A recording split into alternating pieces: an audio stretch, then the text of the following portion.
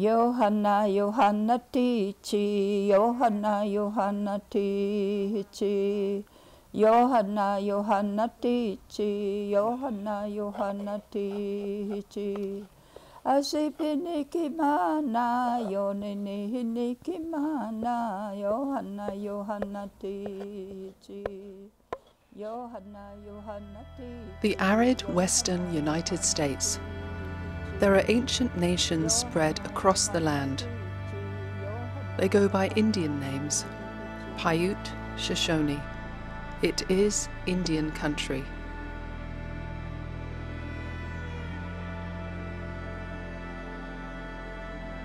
Few Americans know these lands and their peoples, and the Indian nations are losing in power and influence.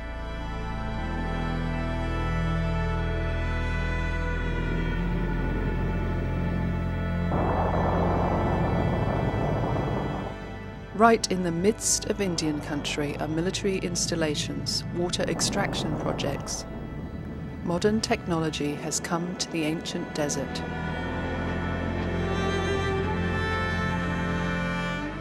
The animals, the people, the ancient petroglyphs have new neighbours.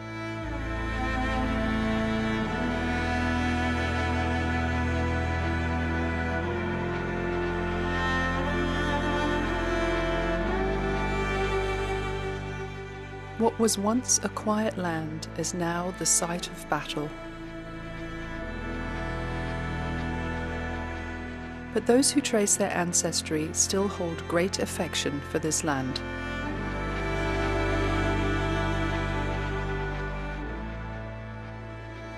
It's not a real plush place, but it's a beautiful country in its own right.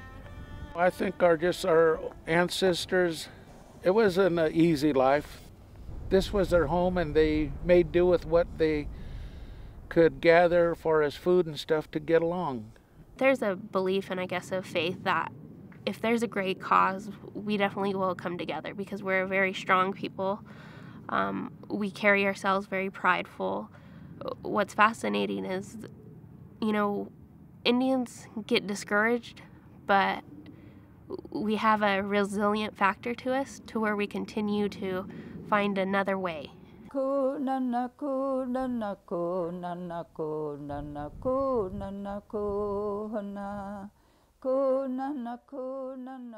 Paiute, the Shoshone, are grappling with ways to preserve the beauty and resources of the land.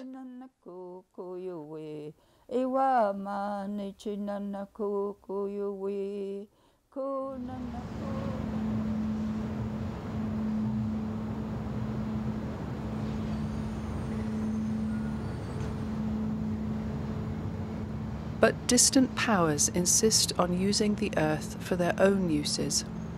Los Angeles, for example, desires water and power from Indian lands.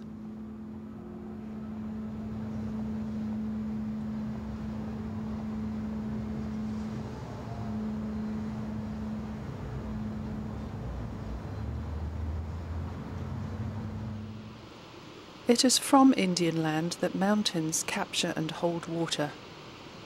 It looks dry, but water is in its depths. For generations, the Indians have fought for their land, but discouragement set in. The Indians always never had a power, never had a strength to fight back whatever is taken from us.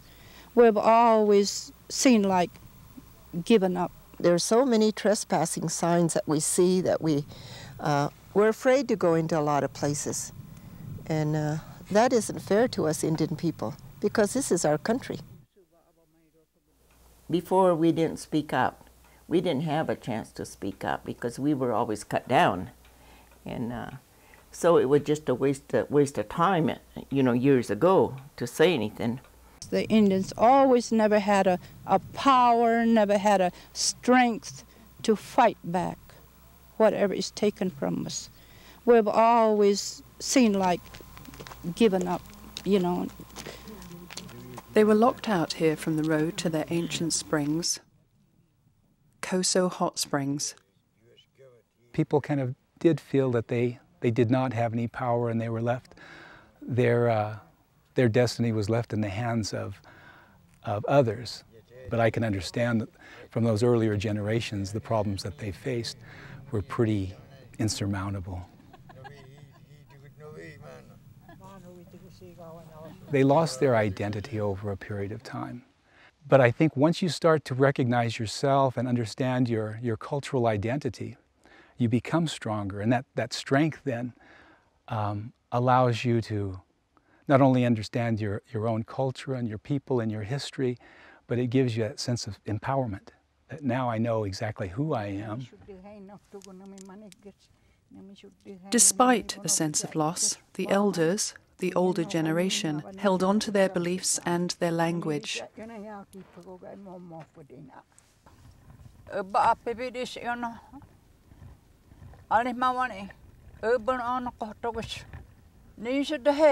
Other generations before us, like my grandfather's generation, he was told to be ashamed of his culture.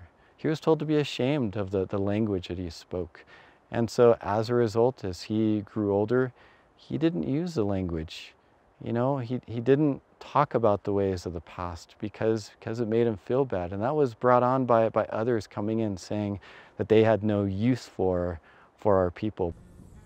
Our people have been resilient over thousands of years in this place because we recognized where we lived and we lived locally.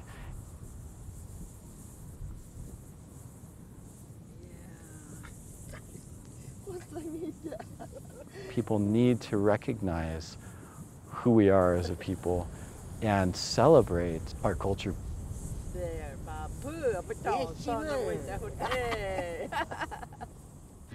When the equal rights movement spread across America, Indians felt a new wave of hope.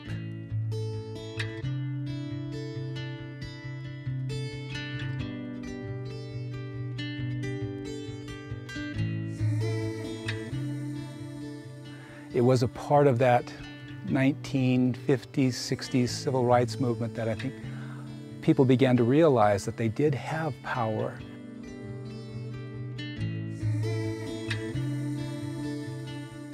For myself, thinking back on one of the classes that really kind of opened my eyes was a class on African American literature. And that was really the first time that I read books by African American authors and the plight of African Americans, and I remember thinking, you know, a lot of what they're encountering, what they've had to go through, isn't different than what I was facing or my ancestors faced. I feel pretty confident that those things will not be lost. You know, there is this kind of a renaissance, I guess, this rebirth in knowing language and knowing culture. The songs, the language, those are important parts of our identity. And if we were to lose those aspects, we would lose a huge part of who we are.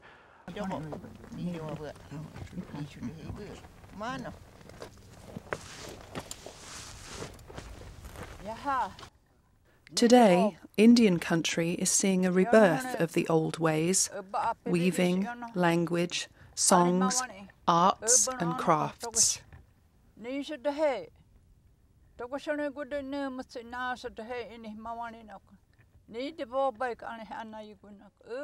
But I do believe that our people were very creative. They were a creative people. That really hasn't changed because you can see the art in different forms, whether it be in paintings or in beadwork, in songs. I just call it a starburst. A lot of them are just starbursts if I'm using those colors. In the beginning, when I first started, it was a couple of days, get it out. But you're sitting there for 12, 15 hours.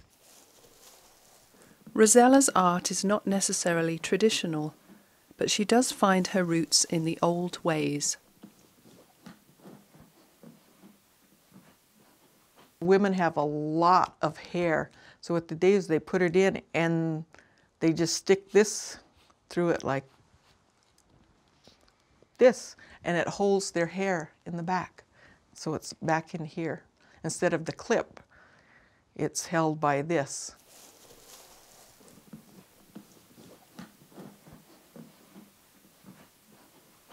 Sometimes I get into a thing where I'm just doing nothing but either the teal or blues or the, the fall colors. I just start making those certain types, and I'll do everything in that for a while, and then I'll change to something else.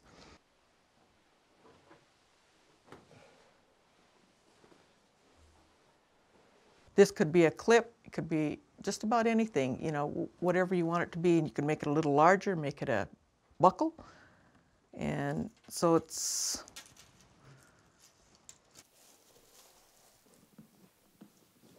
I see it as a continuation of, like our songs and stuff, is if you keep it going, it's going to be there. Because everybody's going to have a different design, different ideas of how they want to do it. And like our songs, they're there. They've been changed over the years. I said different people hear them differently. They sing the same song, but it's always sung differently. The songs, the language, those are important parts of our identity. And if we were to lose those aspects, we would lose a huge part of who we are. The songs were about the character in the story, like Tukini. Tukini's a small hawk, so when he went on his journey, he would sing his song, and then his relatives or people that knew him, his song would go, Tukini neba, paza wanana, over and over. Tukini knew, I am Tukini, that's my name, he's singing. Ho, ho, ho, ho, ho, ho, ho, ho, ho. Parts of Indian country stretch for hundreds of miles. Here is Mono Lake, an ancient inland sea.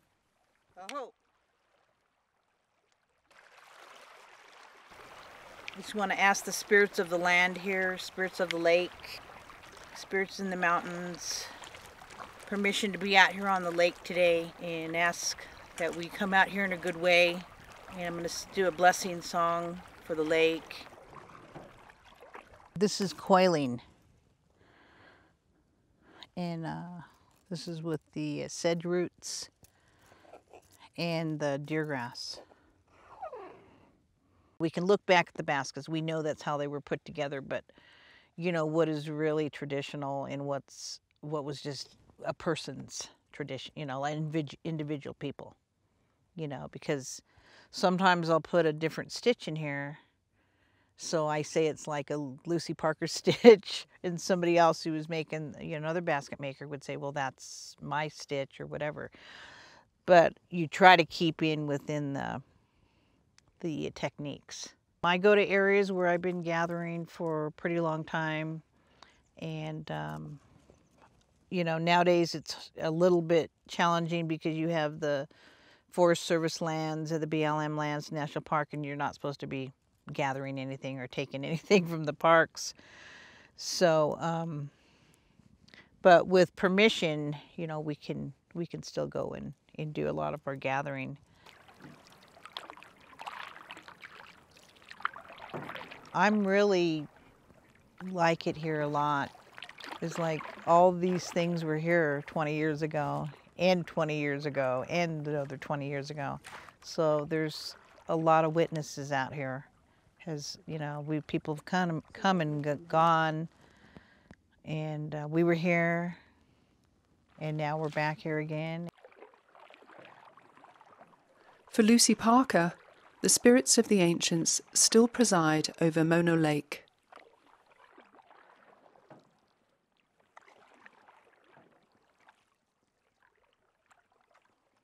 It's like you work on it whenever you have time, and then you have to do the collecting time, which is another big, every year collecting. Like right now I'm going, I want to go get willow, and then I have to sit and split it. It's not going to be cheap. The traditions are remembered from what the elders have told you, and your family members have told you that you're going to remember that, but we have to think about we're in a new generation, a new age. Things are going to change. change is on her mind. Her son, Lonnie, brings his own climbing skills to his ancestors' home. At the bottom, like you really want to look at it and be mostly inspired by the way it looks. And you just want to be on there because it looks really interesting and cool. Okay, so you want to make sure that, especially when you get up a little bit higher, that when it's time to commit, that you're really 100% sure that you're going to commit. Normally, when you're on the climb, it's way different than when you look at it. Climbing without harnesses or rope, Lonnie feels a part of the earth. When you get way up, like super high, like you definitely start feeling that vibe of like, whoa. You know, you might get a little bit jittery because you know in the back of your mind, like if you slip, you could be seriously hurt or even be done completely. And you might think like, oh, I'll probably feel fine there. And then you get up there and it's like kind of scary or something, you know? So you got to be able to stay calm and really try to read it, you know, like a book or whatever, you know? Just try to understand it truly.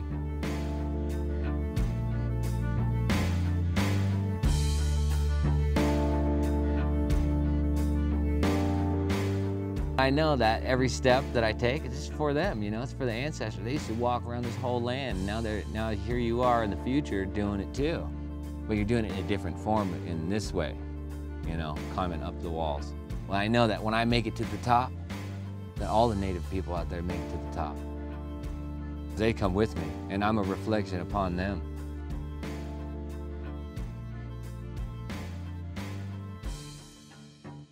You'll grab a hold and you'll just really feel the rock like in your fingers. And then you know, you're like, yep. And you pull up and you'll reach up like totally blind and you'll grab the next hold and you'll feel it.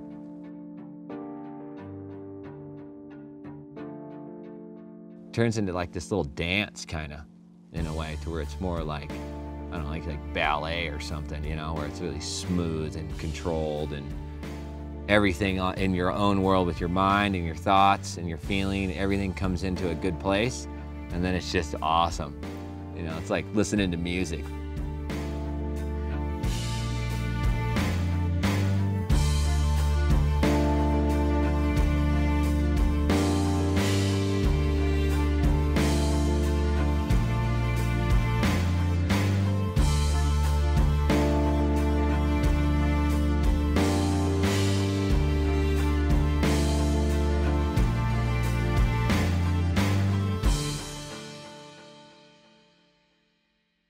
Oh, I'm really, really happy with Lonnie, and he, you know, he's done a lot of that on his own. You know, he's grown up in the family, and we've always done, you know, traditions and, you know, just being a family.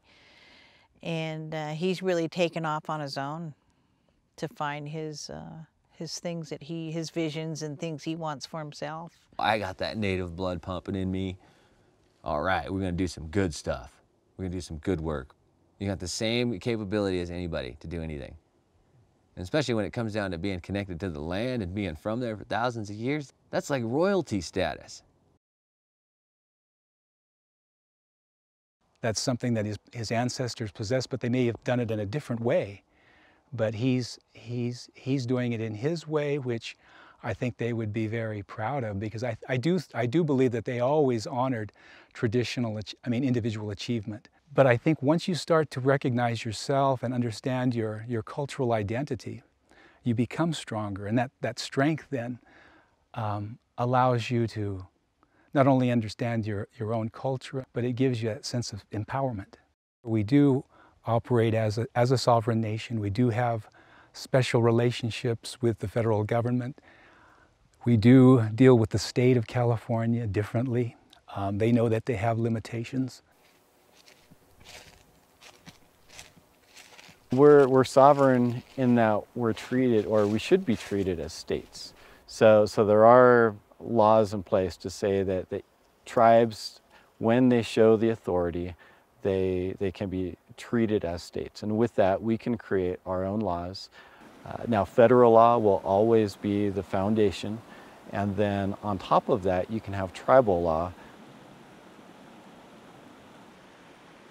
Through law, the tribes are becoming guardians of the land, guardians of the people.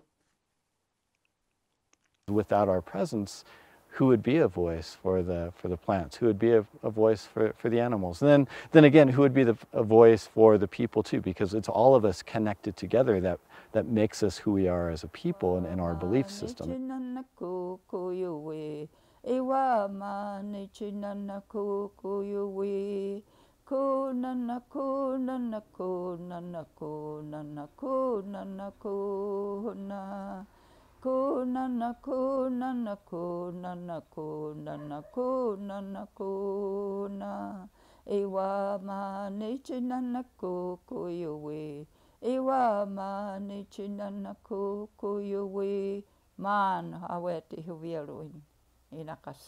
It may be controlled by someone else.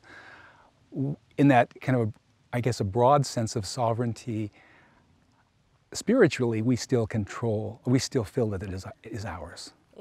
Indian country embraces such well-known parks as Death Valley.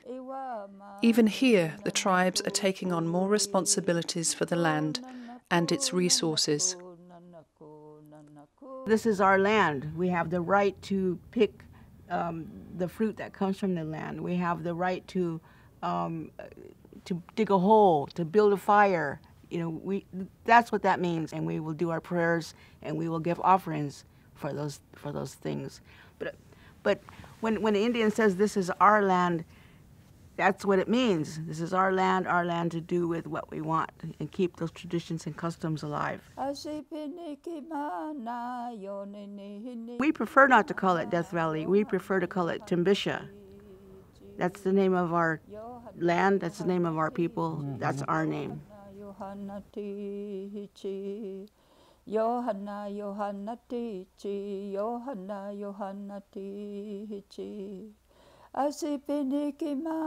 This is our land. Park Service took it over. The Indians were here first, before Park Service came in. It was a monument at first. But we were here before the monument, so the land is ours. Official tribal mentor for the land. Working for the tribe, she ensures that the use of resources is consistent with tribal pacts.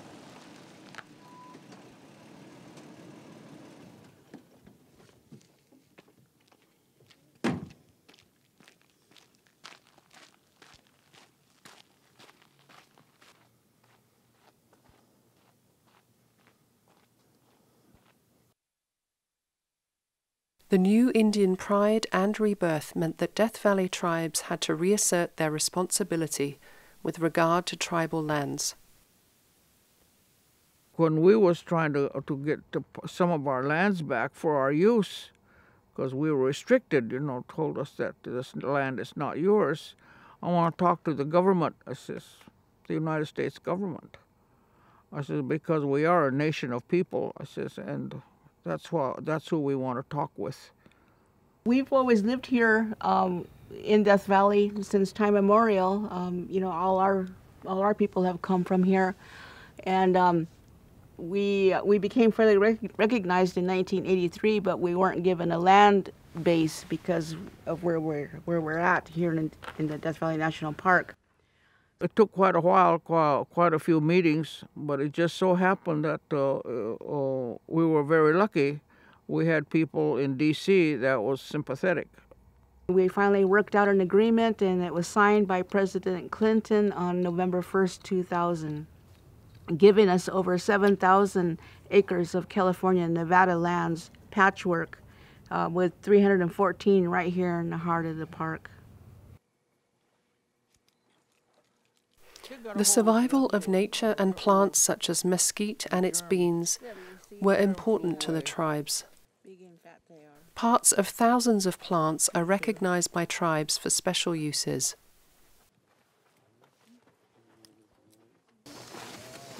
Right here, and these would be the grinder. See, then you could put the beans in there and just mash it, and then there's this one too, so you can see.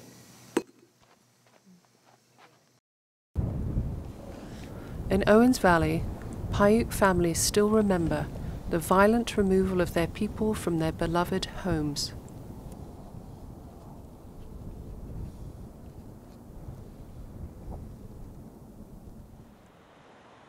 In 1863, my great-great-grandfather, Ponatubichi, he was a chief of this band of Indians here.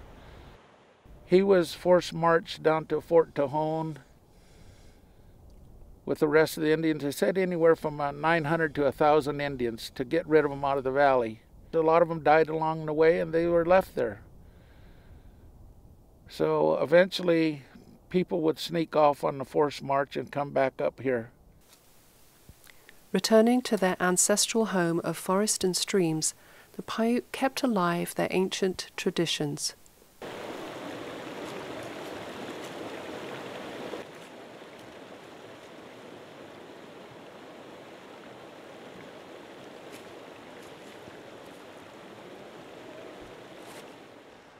My dad, Raymond Stone Sr., he made me this pipe and he says for me to start learning the sweat way and someday carry on when he left off. But at the time I told him I wasn't worthy of it because I was still young and dumb. He said, the only thing you got to do is start coming to the sweat lodge and join in and learn the songs like I have. My older brother Shorty did, and he passed away, so I'm doing it today and doing the best I can. To put this together, this pipe and the stem, this is the bowl made out of pipe stone, and this is the stem. I line it up because I got a little X right here that goes to the top. I push it together and twist it where it's lined straight up and down. Then you put your tobacco in here, and then you touch Mother Earth, which would mean like the center. Then you go north, you rotate it to the east, south, and west. And then you touch it to Mother Earth again, you light it up because there's tobacco in there, and you smoke it. When you're smoking it, you pray. You pray, and the smoke takes takes it up to the sky, to the Creator, to answer your prayers.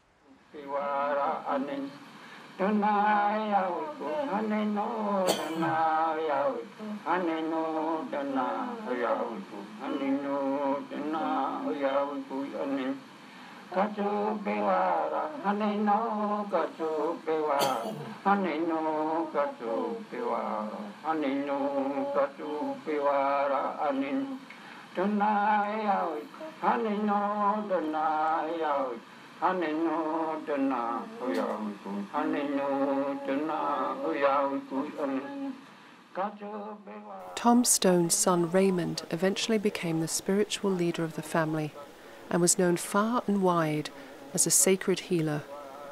Raymond, granddaddy of Stacy Stone, still cherishes her memories of him. I just can't sum it up what he means to me because he was always a big part, a fraction of my world in every sense. You know, the best part of my grandpa, I can remember just sitting out on his lawn and just, he was over there just sitting or whatever, and we didn't need conversation or words, and you'd walk away and say, felt pretty good to do that. That was like no spoken words, and just to know that he was there, and it feels good to be able to, you know, go to some of the places he was walking. Raymond Stone was one of the elders who asserted the necessity of Indian guardianship of the land and its resources, especially the water.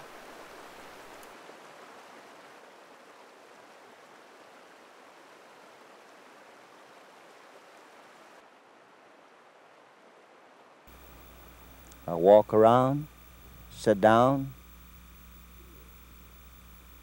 and feel the nature that's there. I feel it. And I give myself out to them, my spiritual being. And it feels good. The valley was covered with water. This country was a beautiful country at one time.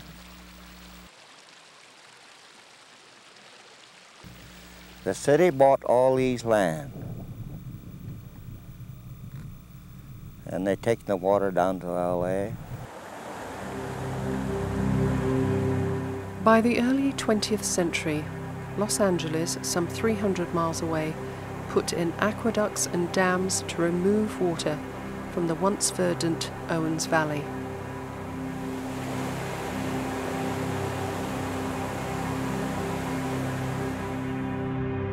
Owens Valley water is transported to reservoirs in LA and became the engine which fueled the growth of the nation's largest city. As LA became dependent and made more aqueducts, springs dried up and rivers disappeared.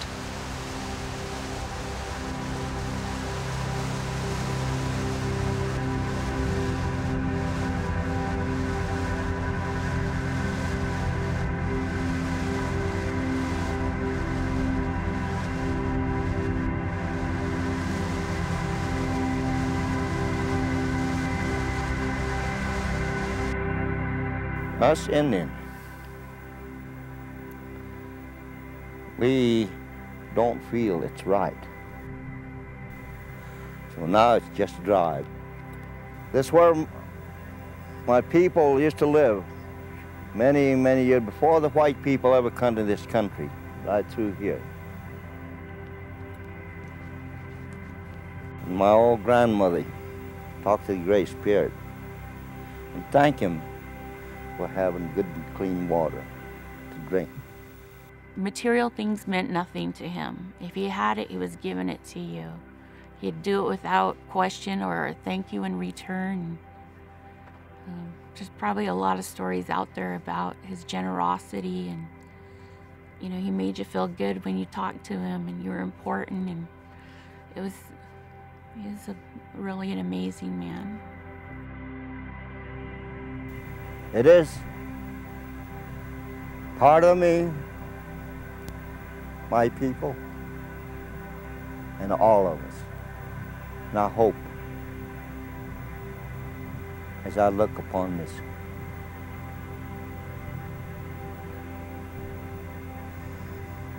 country of mine, that some good will come of it.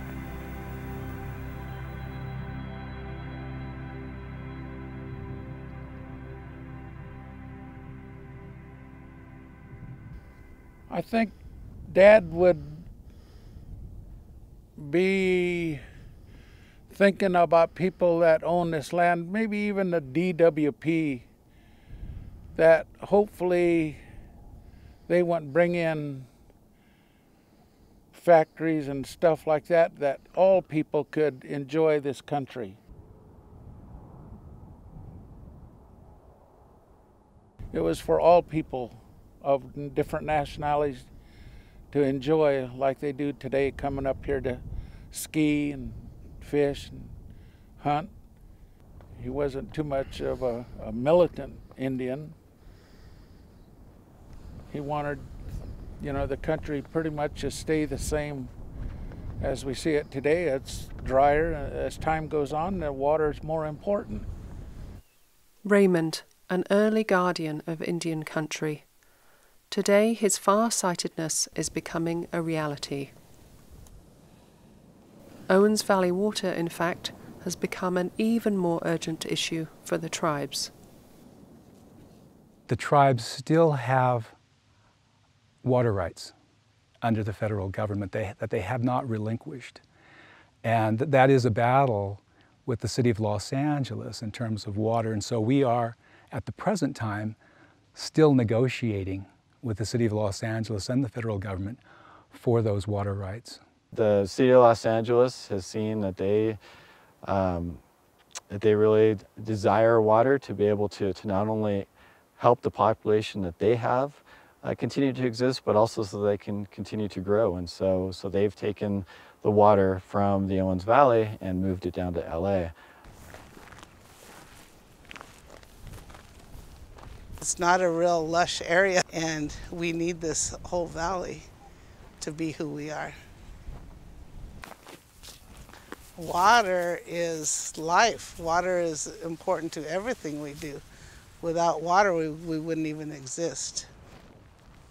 Kathy Bancroft is a tribal representative who is familiar with the heart of the Los Angeles Owens Valley water issues. Water is the central theme, and it's becoming kind of a scary theme because there's getting less and less of it. We have places that used to have a lot of water, trees, animals, fish that are completely gone now, like this lake. Owens Lake, now largely dry, was a major victim of Los Angeles' need for water.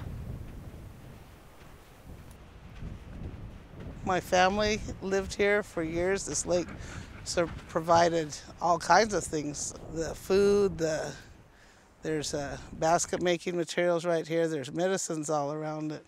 That's what's important about this lake.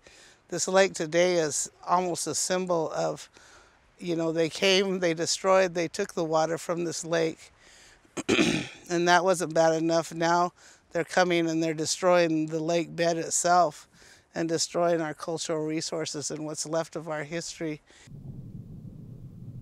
This land is steeped in history of both pioneers and native peoples. Indian artifacts, such as these, document an ancient heritage.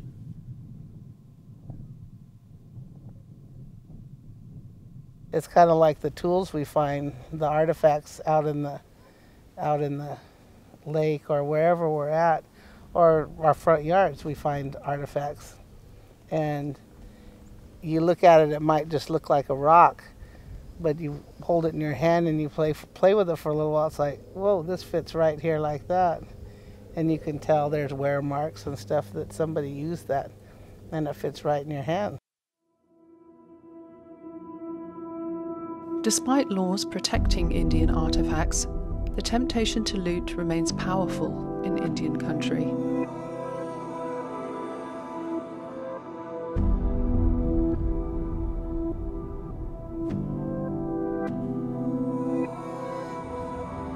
This is our lake. This is Patsiata, which is important to us, and we want to say in it, and nobody has asked us.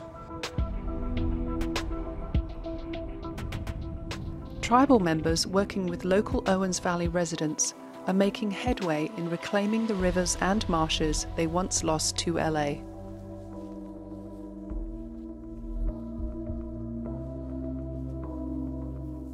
The valley was known as Payahunado or Payahoop, which means the place where the water continually flows.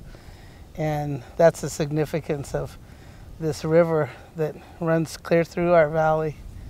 And that's what makes it really important. It's the life of this valley. You see all the vegetation, the animals that live around here.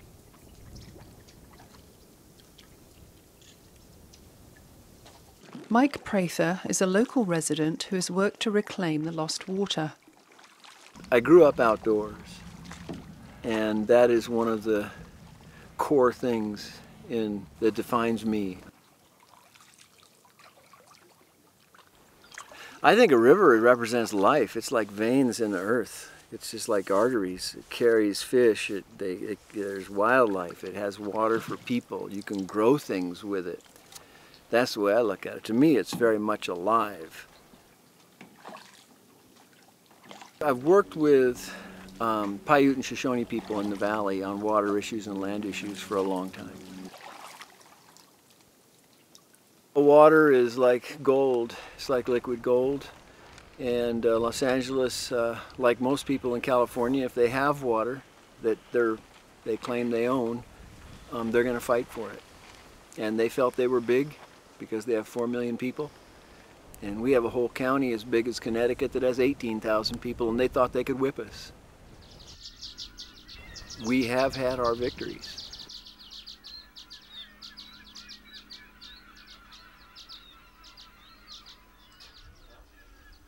The fate of Mono Lake would have been similar to Owens Lake except for the efforts of local residents to restrain the city of Los Angeles.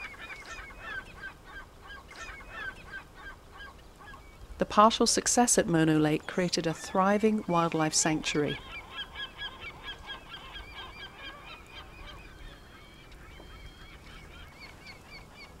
This could be Owens Lake.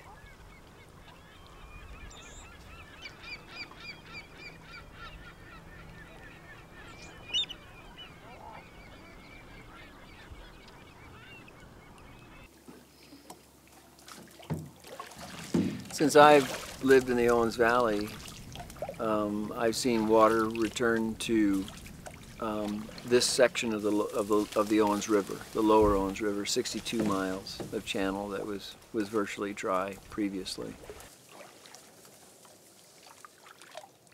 We're never going to get back what was here before, but a good effort has been made by a lot of people to kind of bring Los Angeles to the table, being responsible for some very serious damage to the environment up here and to the people.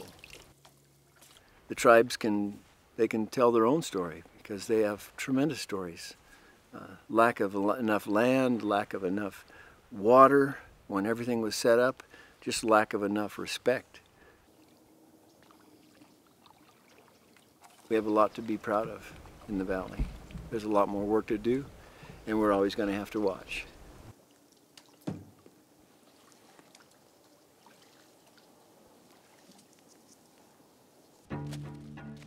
The new Indian Guardians are alive and well and pushing back at efforts to destroy the environment. Ross Stone's family maintains a strong, protective love for their land.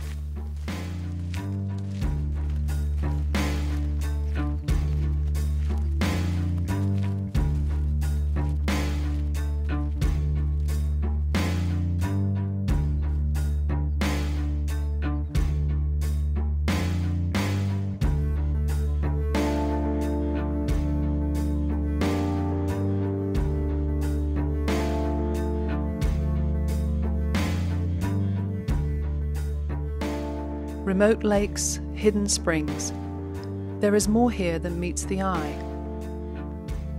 Hidden on the land are sacred hot springs, which Ross and his family center their life on. The most precious is known as Coso Hot Springs.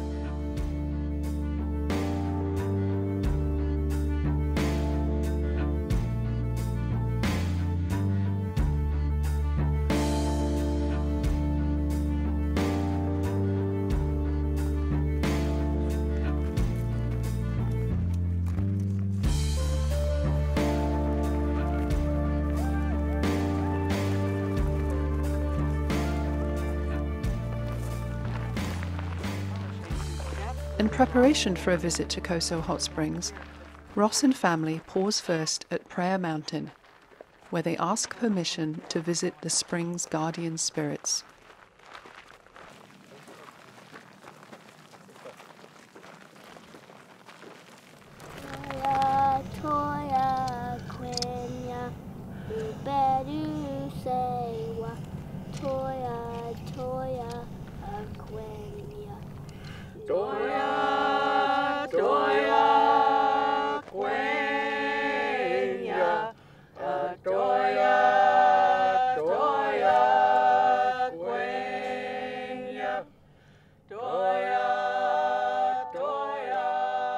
If this was just closed off, I wouldn't feel right about that happening. This land is part of a secret naval weapons testing center, and access is closely controlled by the US government.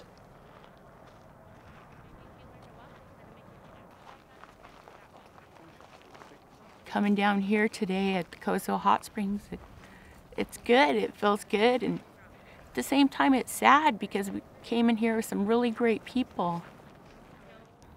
It feels good to come down here and then to come down and be able to share with my dad and sister, my niece, my mom, sometimes my daughter, It feels good because we're coming here in a family and we don't realize we're going to take these memories and be able to share that down the future.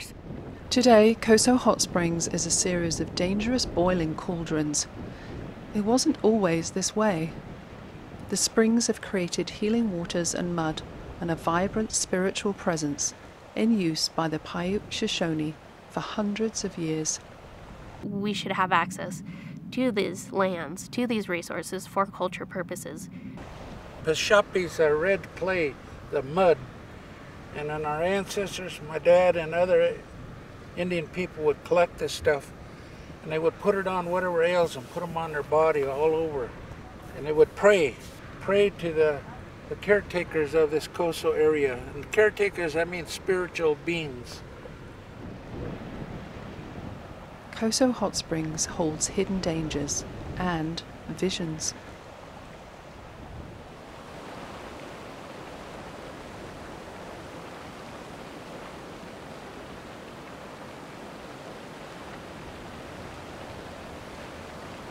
She's in that age where she's growing, she's learning, she's picking up her language, but more so she thinks being the color brown makes her Indian.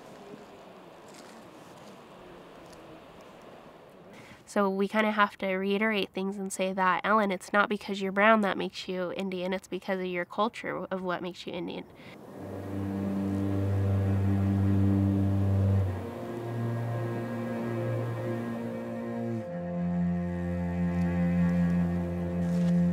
Further down there's like a mud pond down there bubbling up and everything.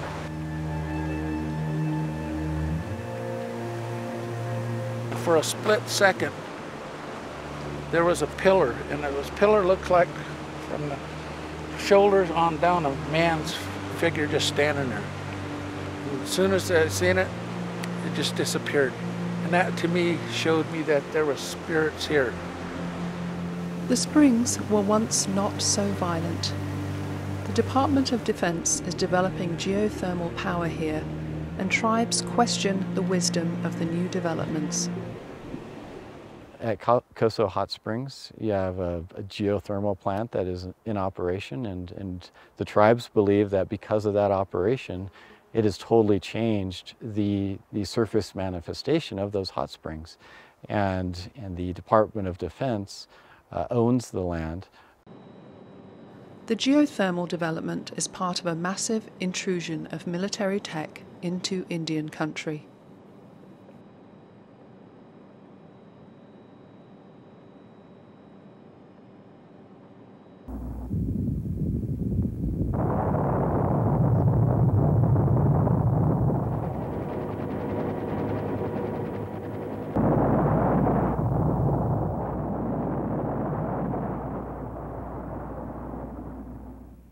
We're constantly getting assaulted, I would say, with projects coming onto the scene that impact our people. How do we know when there's impact to these hot springs? And then there's supposed to be an evaluation as they go through and monitor this geothermal operation to see if these things are taking place. And really, I don't see where a true baseline was established, where criteria was developed, and then there's not an evaluation being done.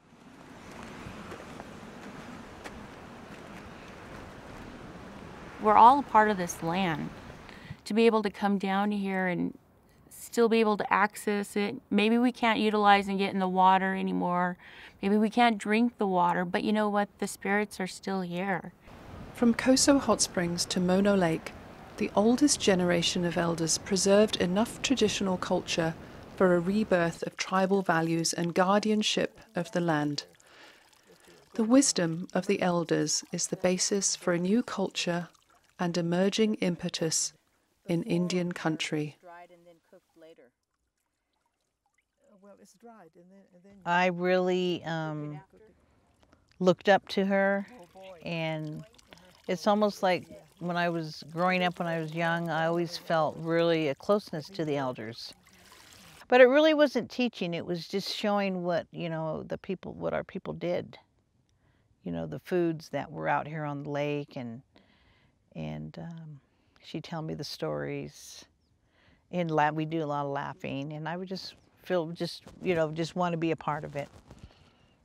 of her. Would they take the chavi over there to the yes. relatives over there? She never really explained why or anything, You just would just go with her. She said, "This is how you do this," The elders left a legacy for wisdom and practical knowledge on traditional ways. Lucy is learning enough to fuel the rebirth of traditional ways. But he'd go over there and he'd buy some from some of the ladies over there and come back and make it. And he'd distribute it all around Bishop to all the ones that liked it. So all the ladies used to go. They used to come to Yosemite when I was a little kid. These baskets, they'll last forever. It's like pottery. Somebody make a famous potter. Throw it on the ground, it breaks. Throw a basket on the ground, it don't break. Yet, much has yet to be done. Much has yet to be done. Artifacts are still in popular demand and command high prices.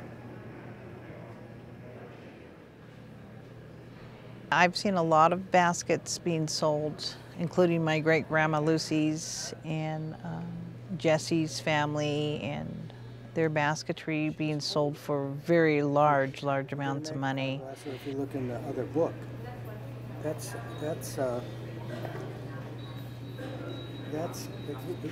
just either Lucy Tellers or Lucy Tellers. Oh no, Karen McGuire. Anyway, she's holding on this original photograph this basket, which gives it, a lot more collectability. There's some people who've had to go to auctions and buy their family's baskets back for large amounts of money. 7,075. Here still at 7,500. Ownership of tribal articles remains an issue worldwide. The answer is elusive. Selling at 95, it's the last time at 9,005. 907, thank you, sir. Pretty determined there, I think, sir. Number 9, well done. 6,000 against you, sir, at 12,000. Any more at 12? 13,000. 13,000, 14,000, phones in at 14,000. 15,000. 16,000. 17,000. Lucy has her own dream. I feel it would be good to, if the family is still alive, like here, take your family's basket home. If a collector had baskets from those families and they have descendants, I would just, here, take this basket back. This was your grandmother's basket, and there's no value, but, to honor that. So that's what I feel would be just wonderful.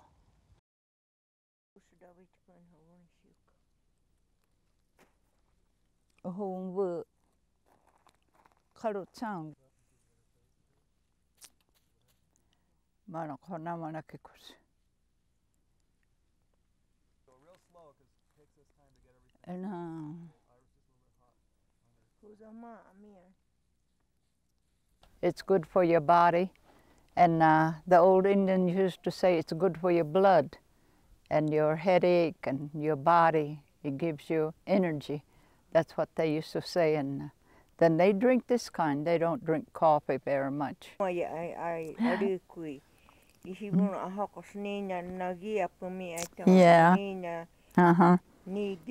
So she just telling me that the food and that we eat and things like that, even this is given to us by the Great Spirit and Mother Earth. Language is kind of getting a little bit of revitalization because it almost completely died out. We've lost almost all of our native speakers.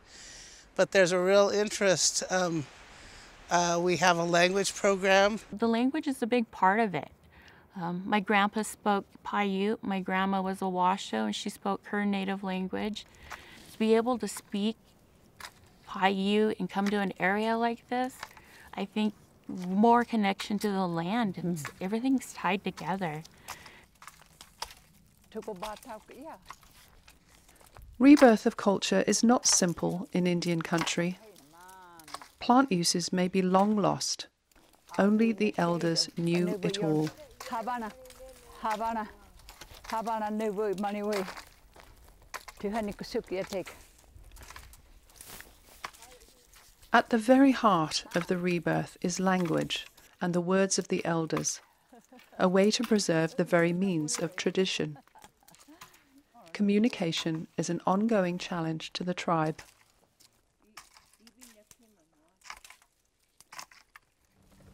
Though it is hard to tolerate the inevitable losses, an Indian rebirth of culture and guardianship in Indian country shows no sign of slowing. One thing we do in the valley is come out and take care of where people were buried for thousands of years.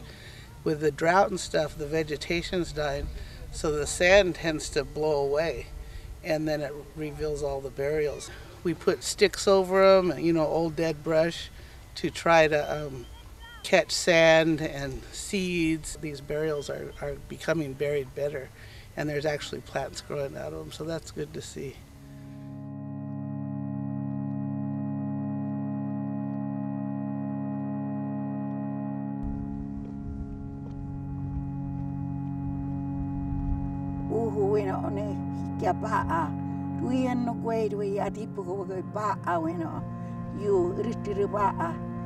You naminatine duinas.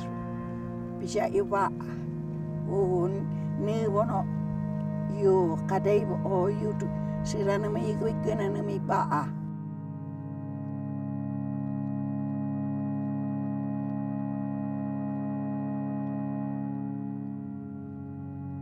I wish the kids would learn our language though.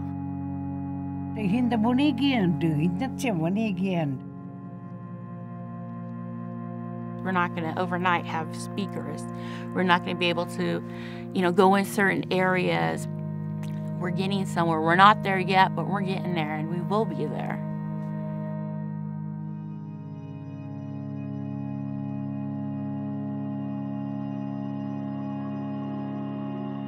Even though one generation may come and may go, future generations will stay, because this is our place. This is our home. Why would we go anywhere else?